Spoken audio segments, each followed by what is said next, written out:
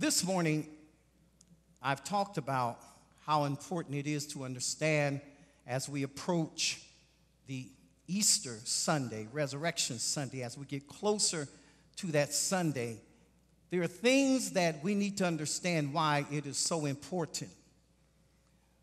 Not because it's Easter and the Easter eggs and the bunnies and all that. That's not what's important. What's important is to know why he died and why he went to the cross. I do understand that there are things in our lives that we do not take cautious of, and we need to make them the first thing as a priority in our life, but we ignore them because we do not care how important it is to be obedient to the Word of God. I want to talk about forgiveness this morning. You know why I want to talk about forgiveness? Because forgiveness is the first word that was spoken on the cross when Jesus pronounced the 7 last sayings of Jesus Christ. It was the first word, not the second, third, fourth, fifth, sixth, or seventh. It was the first word. And you know, being number one means you have to be the best. If you're in a race and you end up at the end of the finish line as number one, that means you're the best. If you're number one at the head of your class, you're the best. So being number one means something. And here, this word forgiveness is the first word of the 7 last words of Jesus Christ. And the first word is, Father, forgive them. Second word, you will be with me in paradise. Third word, woman, this is your son. This is your mother. Fourth word, my God, why hast thou forsaken me? Fifth word, I thirst. Sixth word, it's finished. Seventh word, into your hands I commend your spirit. And here the first word is, Father, forgive them. Out of all of the 7 last words, the first word is, Father, forgive them. And you ask the question, why? Now I know. Because they really didn't know who they were crucifying. They didn't know who they were lying upon. They didn't know who they were trying to ridicule. They didn't know that this man that we have strung out here on the cross is the one that can save my soul. We had no clue that he had the power to heal us of our infirmities. We had no clue that if I'm blind and I can believe that I can see, he can touch my eyes and I see. If I'm crippled, I can walk. They had no clue of who he is. So he didn't get mad at them. He didn't cuss them out like we do with each other. He didn't talk about them like we do with each other. He didn't talk about them like we talk about each other behind each other's back. He just said, Father, forgive them, for they know not what they do. They have no clue that as they put this nail in my right hand, the nail in my left hand, they have no clue that they're doing this to your only begotten Son. The only son that you have, the only son that was commissioned to come on earth to show them how to walk in love. That's my word. You know that's my word. I'm going to stay on love because love, it endorses who Christ really is. I'm going to stay on love until I have this thing I don't care if an enemy looks at me with a gun in my face. I'm going to love you in spite of, because it endorses the unity of God's love. You cannot forgive unless you know how to love. You have to know how to love. And the reason why many of us cannot forgive is because we have no clue of how powerful love is. You know love comes from the heart. It comes from the heart. That's the only way he could have been strung out on the cross and looked down at his enemies, people who did not love him back, looked at them and said, Father, forgive them. When was the last time you did that? When was the last time we look back at our enemies and look our enemies into the eyes, into the face, and say, Father, forgive you? because you don't even know what you're doing to me. I'm a child of God. What you do to me and what you think you're doing to me, you're not really doing it to me. You're doing it to my daddy. That's why I don't have to retaliate. I don't have to come back with revenge. I don't have to, because I am a child of God. I'm in the body of Christ. I'm saved, sanctified. I'm filled with the Holy Ghost. So that means whatever you do to me, you're not doing it to me. You're doing it to my Father. So it's easy for me to forgive, because it's not about me, Carol. It's about him. He didn't have to ponder on that thing. He didn't have to worry about it. He said, Father, forgive them. For they don't even know what they're doing. Why? Because forgiveness is for you. It frees you up. It'll free you up so you can be free to serve. So you can be free to give back to what God has given to you.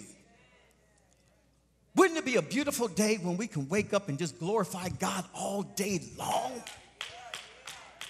Still working on the assembly line, but I'm glorifying God. Still working at the computer, but I'm still glorifying God. Working at my desk, but I'm still glorifying God. From the time I get up to the time I go to bed, I'm glorifying God. Wouldn't that be a beautiful feeling? That's what he wants. But there's so much in the way. So much in the way. The devil is making his rounds. And he's making sure that what's in the way will keep you from giving the energy to God for what he expects from you. And no one ever thinks that the enemy is in working position. We don't ever think about it until it gets so severe. Then we realize it's an attack of the enemy. No, you need to recognize this when you know that it's not right from the beginning. That's the opportunity to give God glory. He gets glory when we defeat the devil. You have to forgive because he gets glory out of that. That pride that's in the way, we have to just kill that thing and bury it from what it's come from. It comes from hell. It's not coming from heaven. The Bible says in Proverbs 16 and 18, pride goes before destruction, a haughty spirit before a fall. Pride goes before you even fall. So that means pride piles up. Pride really don't want to fall, because if it's got a lot of pride in your spirit, he really don't want you to fall, because the more pride you have, the more you become blind in seeing God.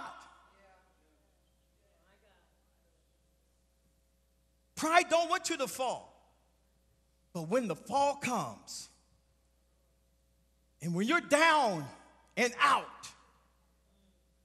how are you going to get up from that ground if you don't have the power and the strength? And that's where the enemy gets us. Because the haughty spirit then sets in. Now, it's not about asking for forgiveness. It's not about me asking you to forgive me. It's about me. I don't have to, because you did it to me first. And I want you to tell me today, where in the Bible, where in the Word of God did it say, because you hit me in my mouth, I can hit you back? It's in the Old Testament, but that's not God's way. That was before the demonstrator came on earth to show us that if you hit me in my mouth, I haven't gotten there yet, though. So if you hit me in my mouth, I don't know what I'll do. But I do know God's way says, no, no, no. You have to forgive. See how far we are away from God? Because I don't think you're going to let your neighbor just smack you. Be honest with you. I just haven't gotten there yet. Amen. I'm working on it. Had something that happened at my job last week. I was trying to bring the situation under control. A little discrepancy was going on at the job. And I was telling the gentleman to calm down. Let's talk about it. And I was standing in the doorway like this. And I said, let's go into my office and talk about it. Bishop, I don't want to talk about it. I said, okay, well, just calm down. So he got so angry. And I'm standing in the doorway. And he took his hand, pushed my shoulder so he can get out the door. I don't want you to tell me that I'm not saved. He put his hands on me. And I thought about Pastor Tim's lesson the night before, because this happened on a Thursday. And we talked about the enemy, how you have to recognize that enemy. You don't ever have to worry about the enemy defeating you. All you have to do is recognize the power that you have to defeat him. And when he pushed me to the side, flesh said, push him back. But the Spirit of God said, let it go. Because I'm getting ready to get the victory out of this. You can't give the devil what he's asking for. Forgive him and let it go. And I had to forgive him and let it go. And what it showed me that the power of God really works. If the Bible says it, you can believe it, and that settles it. There's no compromising with that. It showed me how I have grown in the Spirit. Because there would have been a time, even as Bishop Mel Griffin, my position would have went off. There would have been a time. But what I got out of that was the fact that I've grown in the Spirit. And I had to forgive him for what he did. Because that is the demonstration that God wants us to do today. Forgiveness is for you so you can be set free. Because if you don't forgive, you are in sin. It's a sin not to forgive. Why let pride have that much dominance over your life? It's a sin when you don't forgive. The first word, Father, forgive them. The first word, because God wants that to be first in our life. To practice it in the gymnasium of your spirit. Practice it. As you begin to lift the weights of God's word. When you lift the weights of God's word, you become stronger, stronger, stronger. Then you'll see the muscles growing, which means you got strength now to handle the oppositions that come in your life. But when you do nothing about it, it settles in your spirit and have dominance in your life. He said, Father, forgive them, for they know not what they do.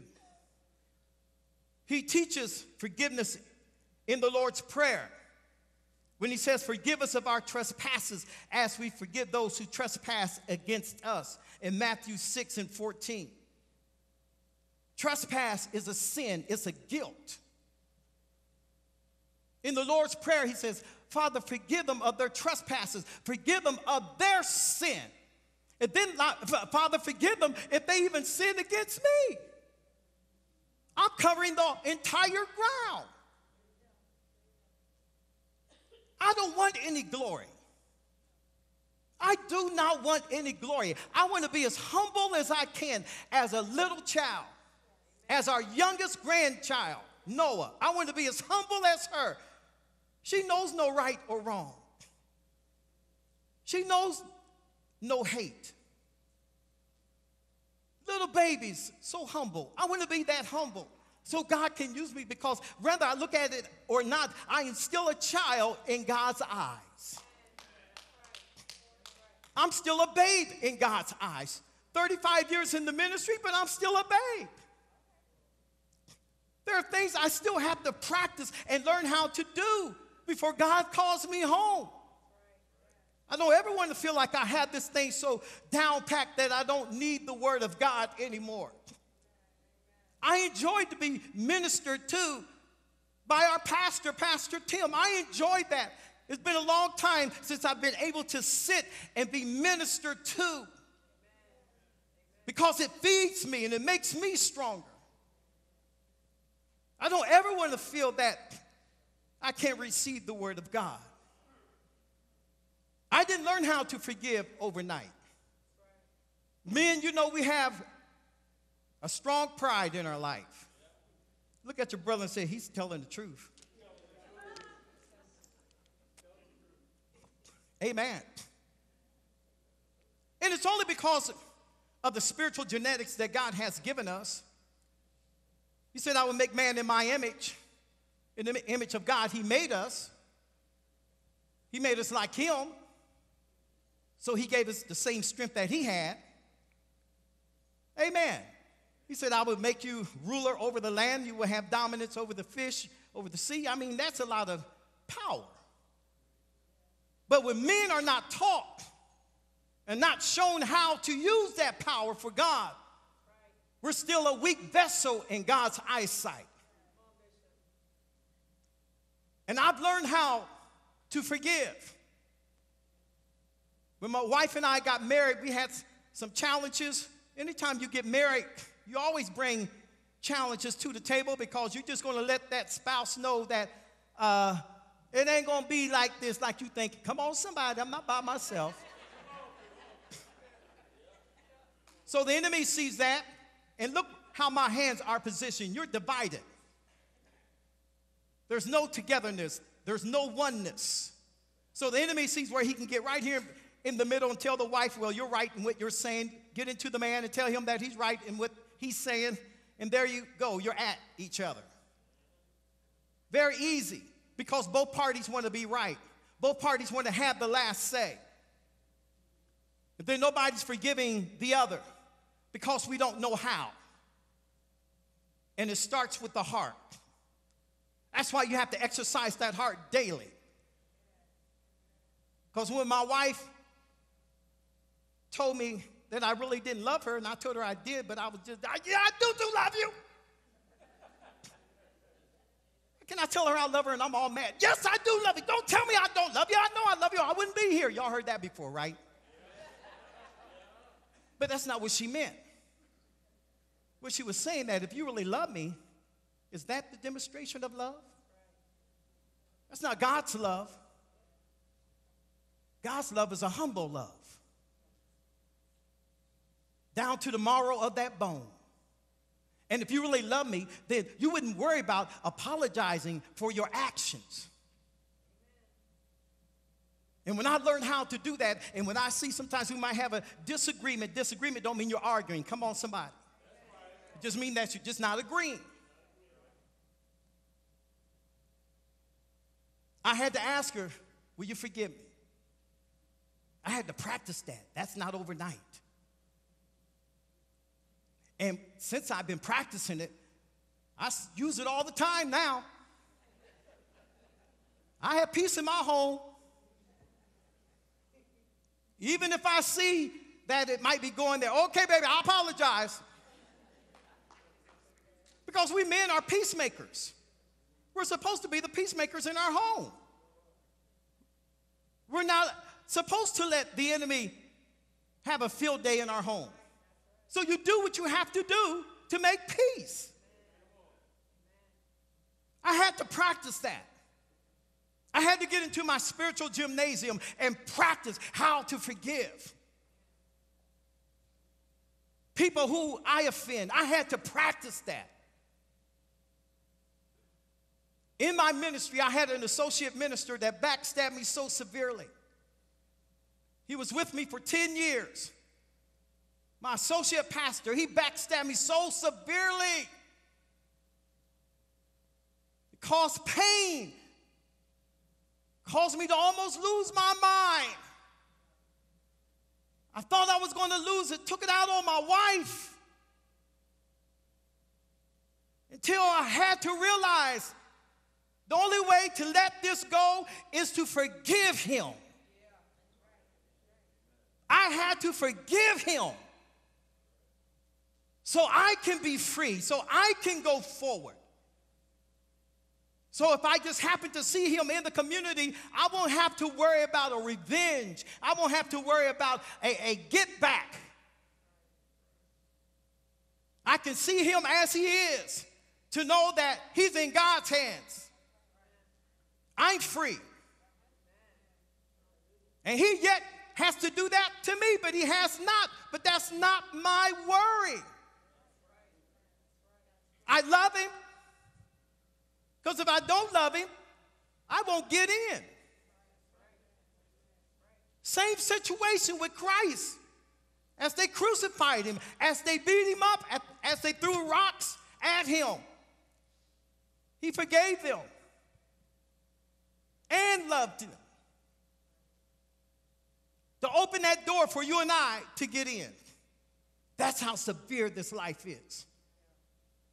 And I'm quite sure there are people in your life right now, family members, friends, co-workers, that you need to go back and ask for forgiveness. Or even tell them, I forgive you for what you've done to me. We're okay. You're in God's hands. When was the last time you put somebody in God's hands? Take them out of your hands and put them in God's hands. I don't worry about when people don't speak back. It don't bother me when people don't speak to me the way I spoke to them. Why should I worry about that? Oh, they only said hi. What? Isn't that what you want them to say? It's not their nature to carry on a conversation. They said just what you need to receive, a hello in return. I'm not going to get bent up out of shape because of that. I'm doing what God has called me to do. And please don't get me wrong. I have a long ways to go. But thank God I'm not like I used to be.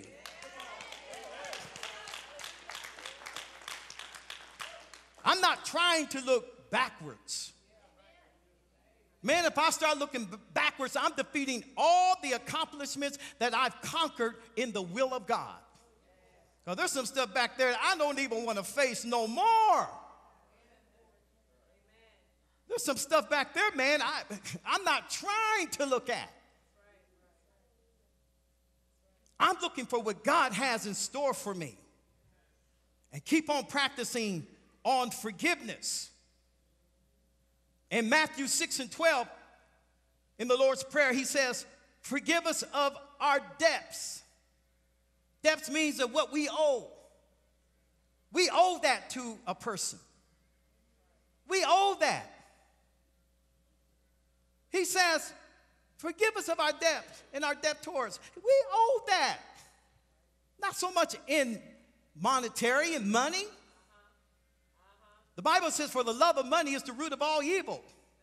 So if you're caught up into money, you need to stay right there and ask God to show you how to transfer that love into him.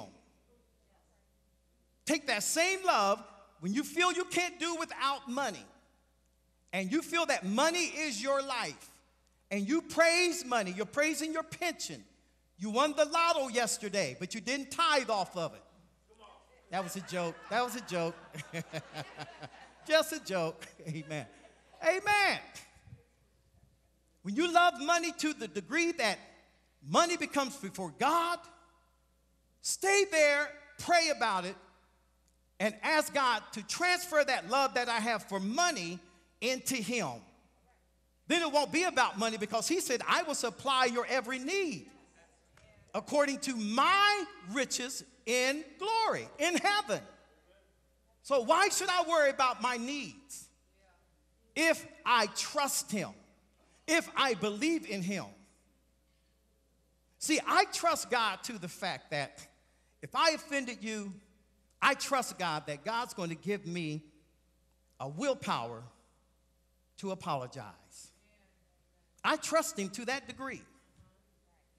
that God will supply my every need. I'm not talking about the needs of my home, the needs of my life. I'm talking about the needs of my spiritual growth. He'll supply that. For whatever I need, God will supply. But I have to put some things in order first. Like this first word, forgive them.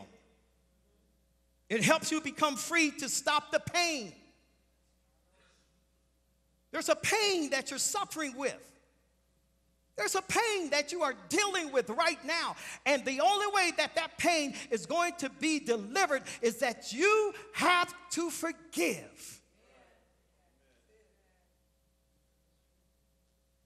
Why allow that pain to linger in your spirit to whereas it's paining you so where it hurts, you can't even give God glory? Because that's what he's asking for. He says that forgive us of our debts that we owe.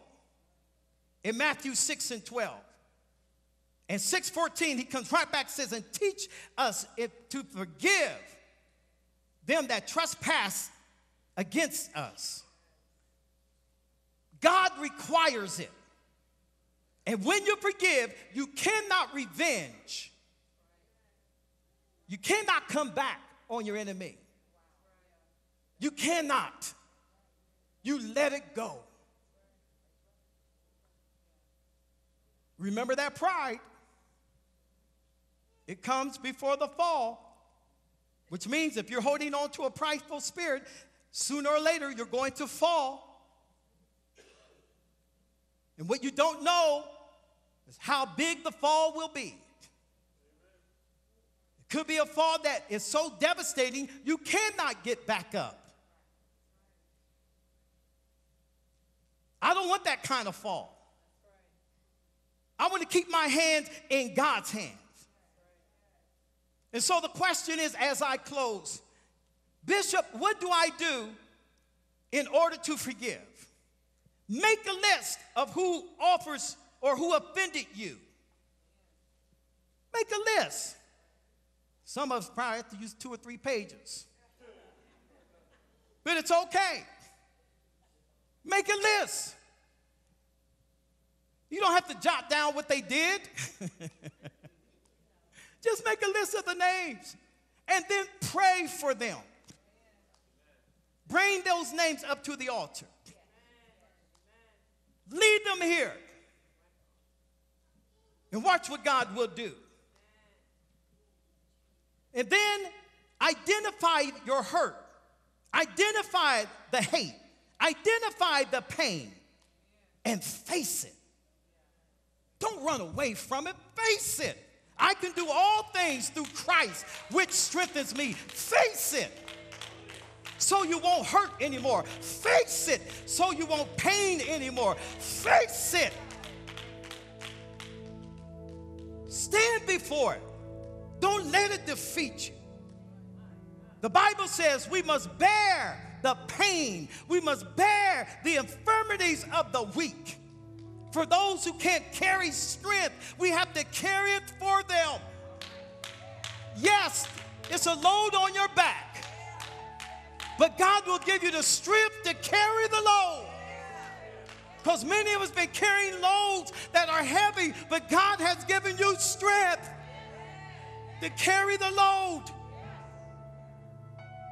To bear the infirmities of the weak. And then lastly, just let it go. Just let it go. Take your hands off of it. You know why we use so much sanitizer? Because our hands are dirty. And anytime we touch something, we first go to the hand sanitizer. Because germs are everywhere. So when your hands are on the situation, you're germing the problem. You're contaminating the situation. God says, take your hands off of it. Make it mine. Transfer it from your hands into my hands. For my hands are pure. My hands are clean. My hands are right. I can wash them in the blood of the Lamb. When you walk out of here today, walk out with a new determination. I'm going to go into the spiritual gymnasium. Start working on my forgiveness. Because I want to be strong. I want to be able to stand against the adversities that come against me. I don't care who you are. I want to be able to do the right thing. Before I close this morning, if that's you, I'm going to open up the altar before we leave. For those who want to come and just say, you know, Lord, I heard the message, and it's not so much on forgiveness. It's just about me I need to fix. To just put me in position so I can learn how to forgive. I need to be closer to my wife. I need to be closer to my husband. I have children that don't speak to me. I don't know if this is you or not. But before I close, I want to open up the altar. It's open.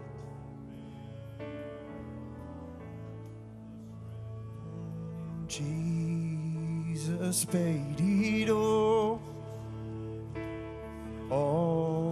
to him I owe. Sin had left a crimson stain. He washed it white as snow. And Jesus paid it all to him I owe. Sin had left a crimson stain. He washed it white as snow. And oh, praise the one who paid my debt and raised this life up from the dead. Oh, praise the one who paid my debt and raised this life up from the dead. Oh, praise the one who paid my debt and raised his life up from the depths. Oh, praise the one who paid my debt and raised his life up from the dead. Jesus paid it all, and all to him I owe.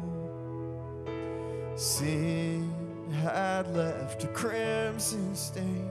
He washed it white as snow.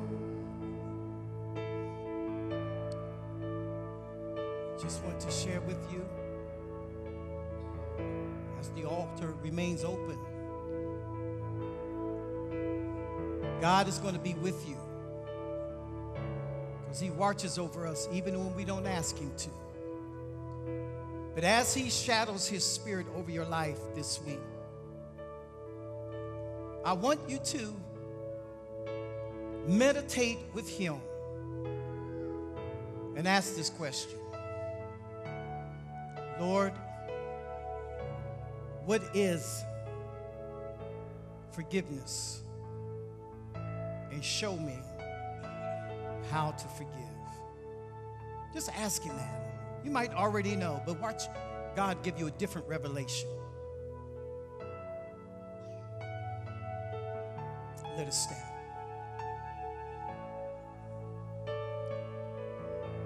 Father God, we thank you for this day. Thank you, Lord, that what we have heard, we pray that it will be applied to spiritual growth for daily use in our life. Now, as we leave this place, never departing from the unity of your spirit, keeping us all in perfect peace, love, and in harmony until we see each other again. In Jesus' name we pray. Amen. God bless you. Reminder to get by the tables for the ministry fair.